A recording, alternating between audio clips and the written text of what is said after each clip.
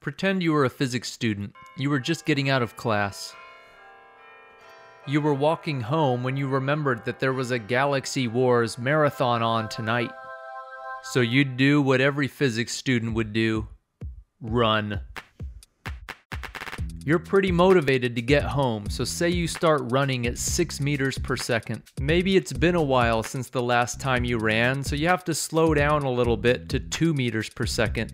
When you get a little closer to home, you say, "No, Captain Antares wouldn't give up, and I'm not giving up either," and you start running at 8 meters per second, and you make it home just in time for the opening music. These numbers are values of the instantaneous speed. The instantaneous speed is the speed of an object at a particular moment in time. And if you include the direction with that speed, you get the instantaneous velocity. In other words, 8 meters per second to the right was the instantaneous velocity of this person at that particular moment in time. Note that this is different from the average velocity. If your home was 1,000 meters away from school and it took you a total of 200 seconds to get there, your average velocity would be 5 meters per second, which doesn't necessarily equal the instantaneous velocities at particular points on your trip. In other words, let's say you jogged 60 meters in a time of 15 seconds. During this time, you were speeding up and slowing down and changing your speed at every moment. Regardless of the speeding up or slowing down that took place during this path, your average velocity is still just going to be 4 meters per second to the right, or if you like, positive 4 meters per second. Say you wanted to know the instantaneous velocity at a particular point in time during this trip. In that case, you'd want to find a smaller displacement over a shorter time interval that's centered at that point where you're trying to find the instantaneous velocity. This would give you a better value for the instantaneous velocity, but it still wouldn't be perfect. In order to better zero in on the instantaneous velocity, we could choose an even smaller displacement over that even shorter time interval.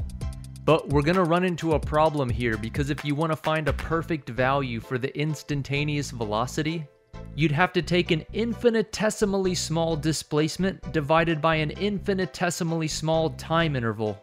But that's basically 0 divided by 0, and for a long time, no one could make any sense of this. In fact, since defining motion at a particular point in time seemed impossible, it made some ancient Greeks question whether motion had any meaning at all. They wondered whether motion was just an illusion.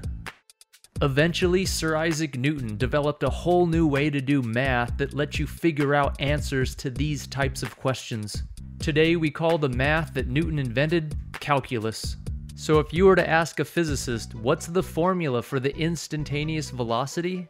He or she would probably give you a formula that involves calculus. But in case some of you haven't taken calculus yet, I'm going to show you a few ways to find the instantaneous velocity that don't require the use of calculus. The first way is so simple that it's kind of obvious. If you're lucky enough to have a case where the velocity of an object doesn't change, then the formula for average velocity is just going to give you the same number as the instantaneous velocity at any point in time. If your velocity is changing, one way you can find the instantaneous velocity is by looking at the motion on an x versus t graph. The slope at any particular point on this position versus time graph is going to equal the instantaneous velocity at that point in time, because the slope is going to give the instantaneous rate at which x is changing with respect to time. A third way to find the instantaneous velocity is for another special case where the acceleration is constant. If the acceleration is constant, you can use the kinematic formulas to find the instantaneous velocity v at any time t.